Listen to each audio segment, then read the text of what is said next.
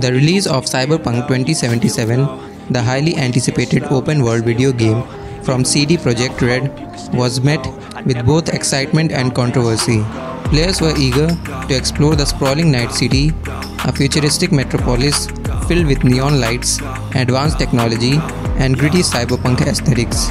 However, amidst the anticipation, many encountered a significant setback when the game encountered an error caused by a corrupted or missing file.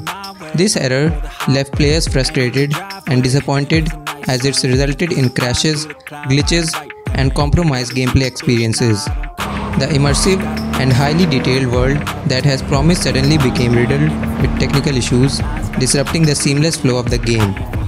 The error became a topic of discussion among gamers, sparking debates about the quality assurance process and the pressure faced by developers to meet deadlines.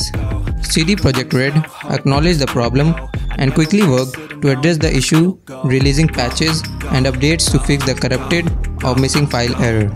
The developers' efforts were aimed to restoring the game to its intended state, ensuring that players could fully enjoy the immersive experience and narrative that Cyberpunk 2077 had to offer. The incident surrounding the error served as a reminder of the challenges faced by developers in delivering complex and ambitious projects, especially in the ever-evolving world of gaming. It underscored the importance of rigorous quality testing and the need for transparency and open communication between developers and players. Ultimately, the hope remained that the developers' efforts would restore faith in the game and provide the players with the cyberpunk adventure that they eagerly anticipated. Thank you for watching.